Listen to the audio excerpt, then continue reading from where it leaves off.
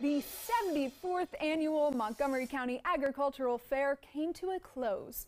More than 180,000 people headed to Gaithersburg, Maryland for this year's fair, and our Jimmy Alexander was one of them. He joins us in the studio this morning, and Jimmy, you were actually there for the fair's final day. It was a perfect day. It was beautiful. And you know, you have to remember, when you walk through the gates, the Montgomery County Fair grounds, there are 4 F's to remember: Ferris wheels, fair food, farm animals, and most importantly, funnel cake.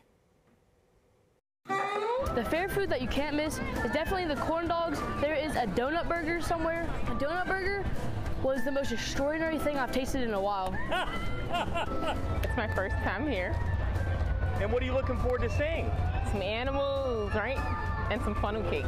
This is my very first funnel cake. I'm very excited for this experience. Delicious. Absolutely delicious. Like a donut. Really concerned about people who have diabetes, like our own Brittany Ward here. Yes. And Brittany is going to do a test of the taste worthiness of the diabetic funnel cake. Very excited. What I learned was, instead of it being the powdered sugar on top of the funnel cake, it's cinnamon. And I love me some cinnamon. Honestly, it still tastes like a regular funnel cake, just with the cinnamon on top. So I would definitely give this a 10. 10. I like to eat French fries. Now that looks delicious. Now what is this? A fried Twinkie. A fried Twinkie. A scale of 1 to 10, how would you describe the fried Twinkie? 10. 10. You didn't have to think about it. Maybe let me have a bite so I can taste it. The stick's out. I guess that's a no. What's the smart thing to do after eating cotton candy, funnel cake, and a donut hamburger? Is getting on some fair rides. It was scary. Well, did you like it? Yeah, it was fun. You want to ride it again? Yeah, we were just going to do that. Are you going to go again? Yeah. You're pretty brave, aren't you? Yeah, I was pretty nervous at the start, I guess. Now that we've seen the rides, it's time to move to something a little more cuddly. How much can a good goat go for? That's a trick question. Depends really on bloodlines, pet quality, show quality, but usually a few hundred up to $1,000. Do you think you'll know who he'll pick as the best? No. Who would you pick? Well, of course, my goat. Now, how could you not pick your own goat?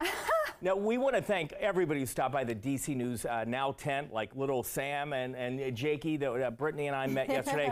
But I have to tell you, Haley, Alex Fromm was there yesterday, and every relative that he has and friend that he went to high school with stopped by. So. Yes. Oh my goodness. Well, the DC News Now team was representing our station at the fair, including Alex Fromm, I guess. People who attended had the chance to meet members of our team like Shanika Grimshaw, Dave Laval, and Chris Flanagan, and Alex Fromm's whole family. Everyone who stopped by.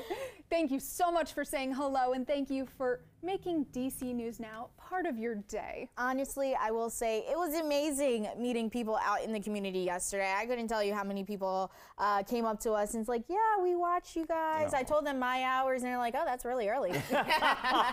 Well, you know, it's not too late. They're having the last day Arlington County Fair today till 10 o'clock. So if you want to get some fair food and go have some fun at a fair, it's not too late.